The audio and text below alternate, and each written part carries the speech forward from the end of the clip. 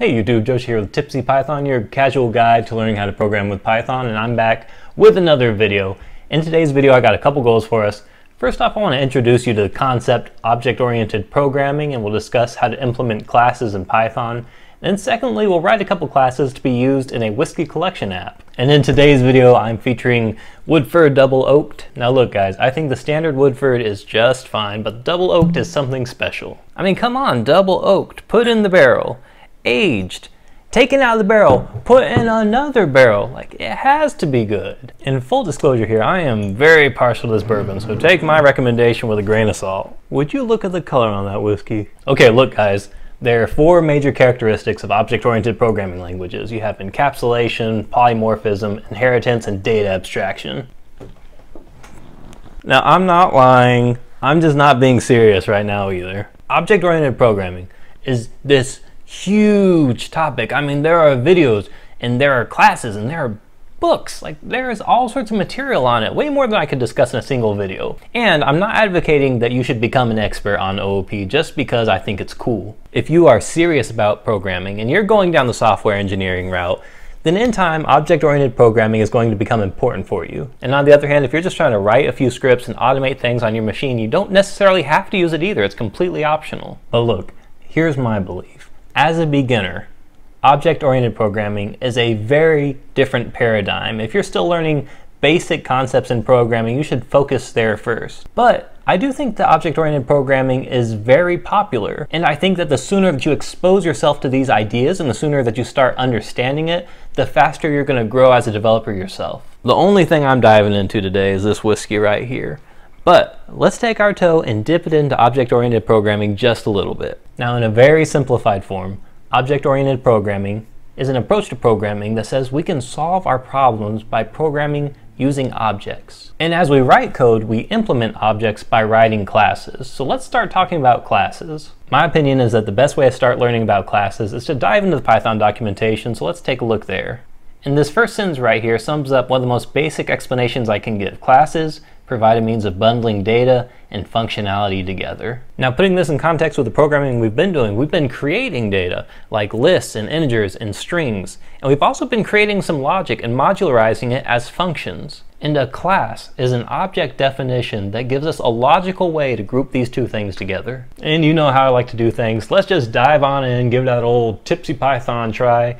Get your computers ready, get your drinks ready. I'm going straight into Jupyter.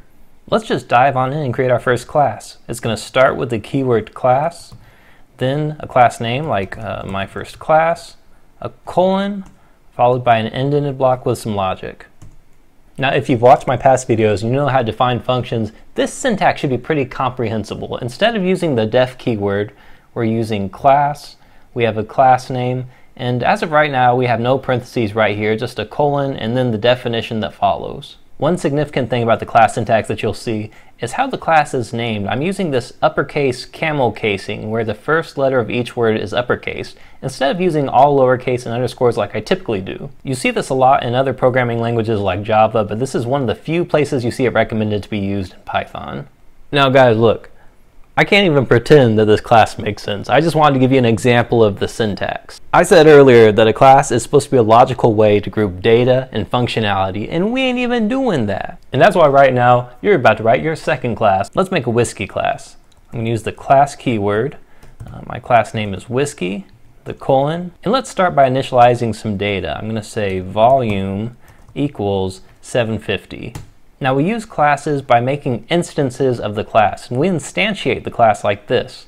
I'm going to start with a variable named W and set it equal to my class name whiskey with a set of parentheses at the end.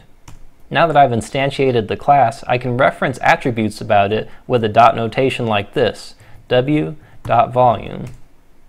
The real call out here is that I'm calling my class and it returns an instance of the class. Now, I think one of the best ways I can try to make this make sense is by looking at the type function again. I can take the type of something, like string, and we'll see that string itself is a type. I can then take the type of something like ABC, and we see that this is of type string. What I'm trying to say here is that there's a relationship between classes and objects. A class is a type of object, and an object is an instance of a class. Contextualizing this with what we just did, I'm going to take the type of whiskey. We see that whiskey is a type, and then I'm going to take a type of W, the instance of whiskey. We see that W here is of type. Main just means the current module that we're working in, and then whiskey is a class that we defined in this module. Now that we've explained a little bit about how classes are definitions of objects, and we've got at the data piece a little bit, but we haven't talked about the logic. How do we build functionality into a class? I'm going to keep going with my example. I'm going to take this class, let's reuse it. Now inside my class definition here, I can have multiple lines of indented code. And one of the things that I can do in here is define special types of functions that are related to the class. These are called methods. To define a method, I use the def keyword like a function. I do the method name like print info, followed by parentheses. An important note here is that methods require a first argument that we refer to as self. Then I'm going to use a colon, followed by another indented block with our actual logic in it.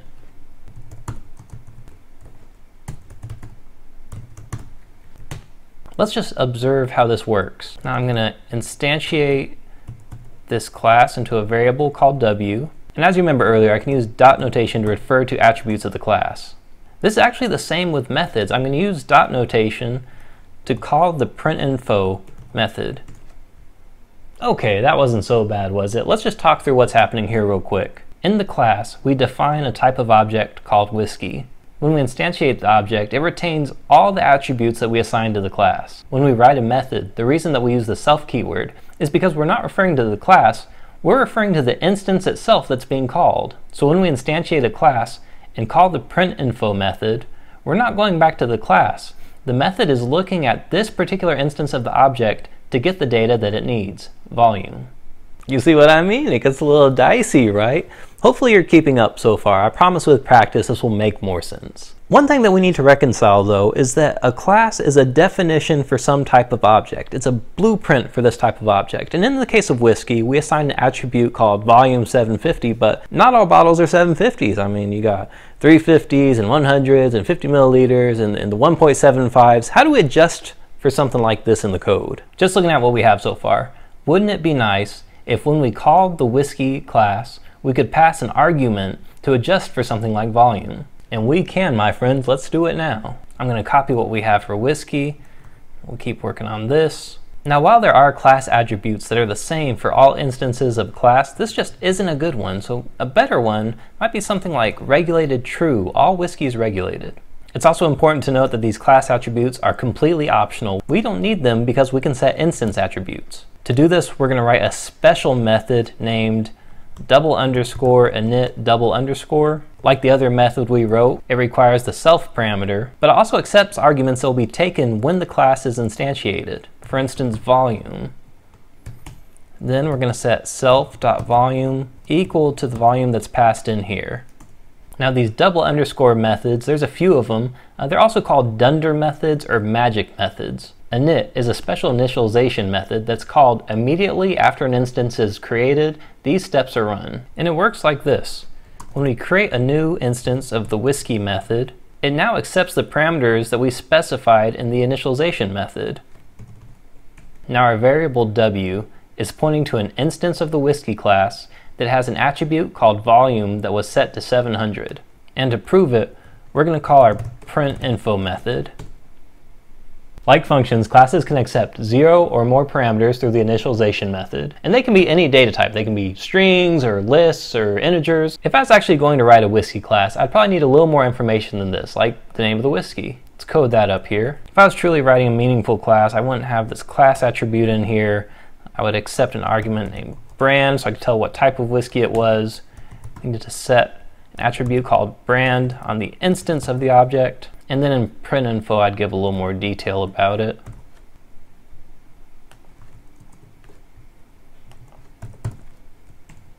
Now that our whiskey class is looking a little bit better, let's leverage the real power of the class, that it's a blueprint and that we can create multiple objects based on this single definition. To make some object instances as we go, I'm actually going to make a whiskey list. Then I'll instantiate an object of type whiskey. This is going to be, how about some Woodford? It's going to be a 750. And I'm going to append it to my whiskey list. Now running this exact same code again, doesn't matter that I'm overriding the variable. We have that instance of the class in our list. I'm going to write a makers object, and this one I just did the 375. Now that we're collecting these objects, let's see what we got. For W in whiskey list, we're going to call the print info method of each object in here. Now guys, I hope this is starting to make more sense. This is just one way that we can use classes as an object definition to avoid repeating code. Now I'm thinking for today's exercise, let's write a brand new whiskey collection app. And let's also write a couple classes that'll help us manage the bottles in the collection. Just to get some basic requirements for us, I'm thinking that the user should be able to track the bottles in their collection, they should be able to add bottles to the collection, and then furthermore, they should be able to keep track of the volume as they sip off of these bottles. First, a dabble do me. I'm just going to go to my desktop and create a brand new file. Call this one collection.py. I'm going to edit with Sublime like I like to do for my scripts. Okay, start with a shebang, user, bin, env, Python 3. Now thinking about the requirements I stated a second ago, I can think of a couple objects that we'll need. The first one, conveniently being something we already wrote, is the whiskey object. I'm going to grab this out of Jupyter, paste it into my script. But a print info isn't going to do me very much good. Now I was saying that we need to be able to keep track of what gets poured, how much is in the bottle still. So I'm actually going to write a pour method. I'm thinking when we call this method, we'll need to specify how much we poured. So I'll say pour volume will get passed in. And then we'll need to remove this volume from the actual volume that we're holding in here. So our instance will have an attribute called volume. I'll just use minus equals pour volume to remove it. Let's make sure this works. W equals an instance of the whiskey class named Michter's 10. Volume of my Michter's is 750. Just to make sure that works, I'm going to print w.volume. It is 750. Now let me call the pour method. I'm going to say I had a 25 milliliter pour, and then I'll reprint the volume. Nice, so it was instantiated at 750, and we took 25 off of it with the pour method. Now this will satisfy the requirement for keeping track of the volume of each bottle, but how do I keep track of multiple bottles? Let's write another class to do that for us. I'm going to write a collection class. Now all instances of this class are going to have an attribute called bottles, which I think I'm going to make a dictionary. And I want this app to be able to save state between sessions. So how about when we instantiate the collection, we pass it a file where we want to save the data to. I'm going to write an initialization method, accept self as all methods do, and then it's going to take a file name. And I'll just set this to an instance attribute called file name. Okay, actually getting my collection working, one method that I might want to add on here is an add method. This method will accept an instance of the whiskey class, and then we're going to add it to this dictionary. So key value pairs, I'm going to set self.bottles. The key is going to be the brand of the whiskey. I'm passing an instance of whiskey into this method. I need to access the brand attribute, bottle.brand, and that's going to be equal to the object itself. Another method I might want is to be able to show everything in my collection to the user. Print listing collection contents. And then for key value and self.bottles, we want to look at this dictionary and get the items out of it. I'm going to print some information about it here. Start with the key, that's the bottle name, and then I'll display how much is remaining in it. Now remember, the value here is referring to items inside of bottles, which are instances of the whiskey object. I'm going to use dot notation to refer to the volume of the object. Okay, cool, and this may be enough for us to get started playing around with the object. So I'm going to say WC is a variable whiskey collection equals an instance of the collection class. Collection class takes a parameter called file name. I'm not doing anything with it yet, so I'm just going to use a none. And then let's call the show method to see what's in there. Alright, we hit the show method. This line was printed. Now, there was nothing in the bottles dictionary yet, so nothing happened after that. But it wouldn't be very exciting if there's nothing in our collection, so let's add some bottles. I'm going to make an instance of whiskey. It's Michter's 10.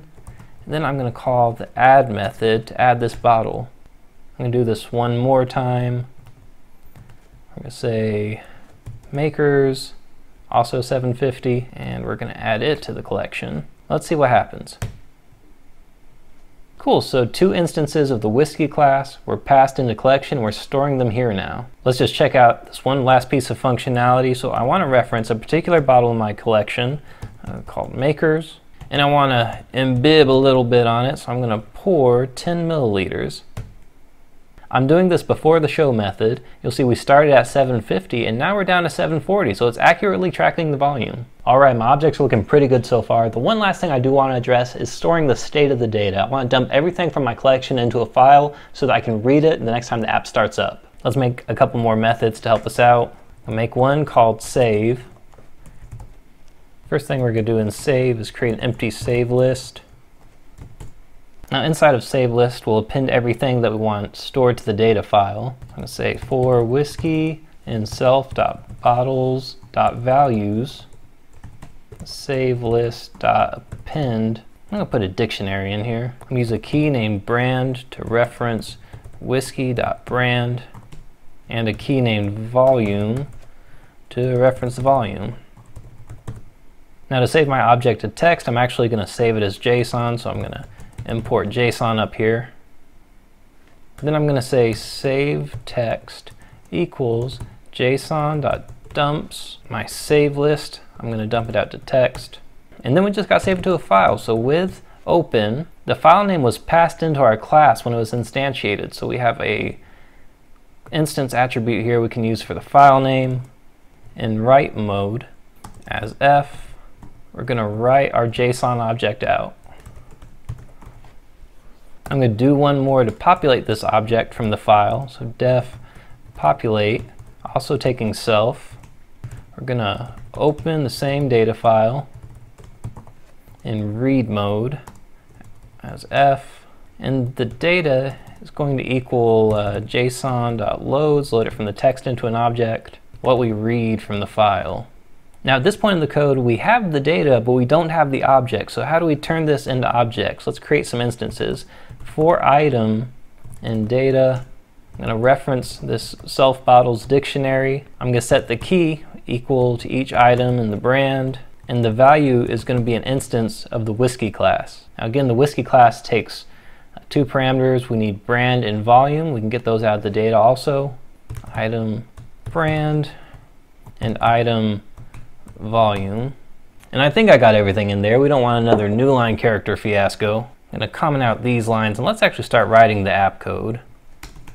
To make our lives easier, I already skeleton framed up our application. Another while true loop. We're going to have some inputs. Do you want to view bottles, add a bottle, have a pour, or exit? Most of our conditions still need to be coded, but the exit already is coded to exit the loop. Now I do need to specify a file name to use, so I'll put one here. Let's just call it collection.dat. And before I forget, on my desktop, I'm going to create this file, collection.dat. And inside of it, I'm just going to initialize this file with an empty list. And just to be clear here, this is a string right now. This is a text file, but we're using JSON. We're going to load this into a list. So walking through this app from the top, we import JSON, we define a class, we define a collection, we define a couple constants. I'm going to create an instance of the collection class, passing in file name. And I want to populate it if something's already in that data file. Now on app start, our collection should be populated. Let's go with these options. In the view option, all we really need to do is call this method, the show method from the collection class, which we can access through the instance. So if view whiskey collection.show. Let me test this out and make sure that it works. I'm going to use the view option. And we called the show method, but there's nothing in there yet. Looking good so far. In the event that we want to add a bottle, we need to get some more user input. Brand, I'm going to prompt the user, what is the brand? And we need a volume 2. I'm going to ask for another input. How many milliliters are in the bottle? And remember, input returns a string, but when we instantiate the whiskey class, we need an integer in here. So I'm going to cast this for us. I'll actually use a float. Then we'll make an instance of the whiskey class, passing brand and volume. And finally, I'm going to add this to the collection. And this way really may be more comprehensible, but we don't use this temporary variable very long, so I'm just going to cut it out altogether, pass the class instance directly in here. Now let me try testing and adding a bottle, making sure that works. Add, Woodford, bottles of 750. Now view. I'm listing out my collection here. Alright, one more option to code. We need to have a pour. Some might consider this the best part of the app. Now we need to again get some input from the user. First thing that I want to know is the pour size. I'm going to prompt how big was the pour. And again, we're working with math, so I want to convert this to a float. And I put the cart ahead of the horse here. I actually need to know which bottle first we're using. Input, what bottle are you having? And then now we hit the pour method of the selected bottle. So referencing whiskey collection that holds our collection of bottles. In this dictionary, I'm going to reference the bottle name that the user input. That's the key. The value is the whiskey itself. I'm going to hit the pour method on the whiskey. We're going to pass in the pour size. Then as it decreases, I'm actually going to hit the save method on the collection itself so we save state of the app. And speaking of saving data, I never actually refactored add bottle to save the state of the app. I'm going to do that here, self.save. Alright, we should be in pretty good shape. Let's test this app and see where we're at. Let's view what we have. Nothing in there. Because I forgot to call the save method earlier, that should be resolved now. I'm going to add a bottle called Pappy 15. It's a 750. I'm going to view my collection. I have Pappy in there. I'm going to have a pour. What bottle am I having? The Pappy 15. I like to chug my Pappy. I'm having 100 milliliters of it. Let's view the collection again, and we'll see indeed the volume of the Pappy is decreased. I don't want to steer you guys wrong, so I'm going to close this out. Let's reopen it one more time just to view. We'll see that we are saving state. Alright, now that wasn't so bad, was it? We have a functional app here, and one of the things that really works for us with classes is we have these modular pieces of code, so we can reference it many places throughout our script. And if we ever need to update it or we want to write tests for it, we do that in one place. But all this talk of whiskey is making me thirsty. Let's talk about this Woodford Double Oak a little bit. At 90.4 proof, it has a really gorgeous nose on it, like cherry and cinnamon, and then taking it to the palate. It's sweet caramel and brown sugar all the way through. And it's just a little bit like this herbal eucalyptus thing going on at the top of my mouth. And then on the sides of my tongue, I have that oak bite. You can definitely tell this was double barreled. And it finishes on a buttery popcorn note. Super good end to end. Woodford Double Oak is one that I keep in my cabinet at all times. Alright everyone, that's all the content for today's video. If you enjoy this type of content, I really kindly ask you to consider subscribing to my channel. If you're interested in seeing the source code for today's video, I'm going to be putting a link in the description below to my GitHub. And as always friends, until next time, Tipsy Python.